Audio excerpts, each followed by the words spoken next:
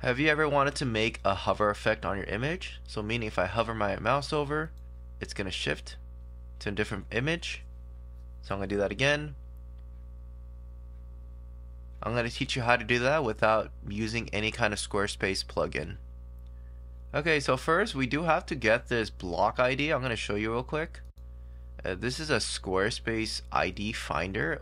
We need to download this to find the block ID for it. So for example, I'm going to go back to this and I'm going to activate that Google Chrome extension. Alright, so I activated it and this is the block ID that I need right there, as you can see. So I'm going to copy and paste that. Once I got my block ID that I need, I'm going to go to design.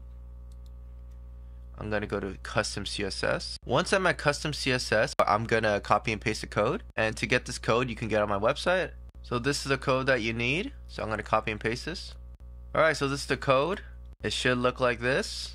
And now you're going to just add the block ID that you just did before. Alright, so I added my block ID right here. So I just put that in here. And now I'm going to add the image URL.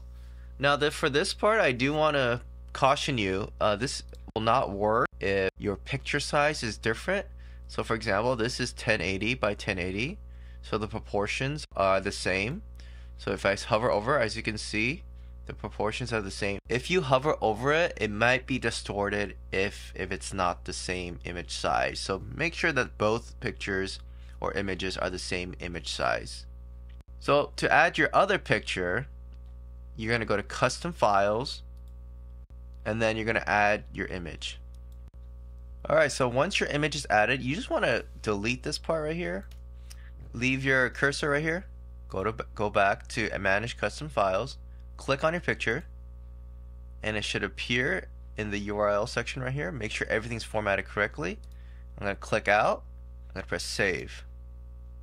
Everything should be good to go. Now I'm going to go back and let's see if it's working. And it looks like it is working. And that's how you do the hover effect without using any Squarespace plugins.